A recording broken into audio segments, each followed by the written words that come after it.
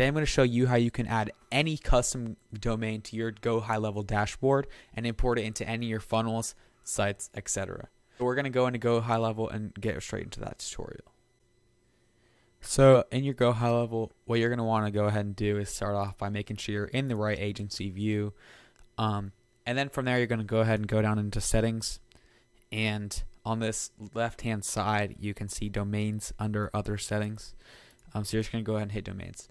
So right now you have just one option to add a new domain. You're going to go ahead and click that, and you get this pop-up. So then right now you're going to want to go over into your GoDaddy and take and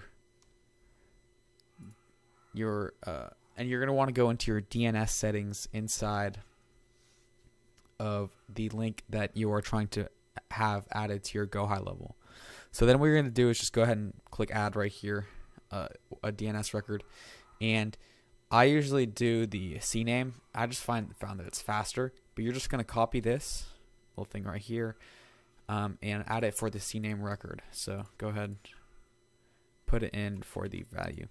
And the name, what you're going to want to do is whatever you want to set the domain, the custom domain, you'll put that first. So the custom domain, for example, we can do example, and then you're just going to put a dot and then your domain that you have in GoDaddy. So this. And then for name, the DNS settings, just put example. Go ahead and add that. And so I'm going to go ahead and do this. It's probably not going to accept it first try. So it does this error. Just give it a second.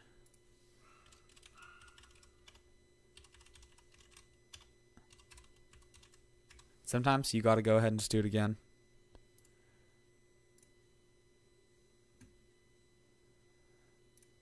So sometimes you got to do it again, give it a second, and just go ahead and add it. And there you go. It was added successfully. And then if you want to select a funnel for the domain, you can go ahead and just choose one of these funnels.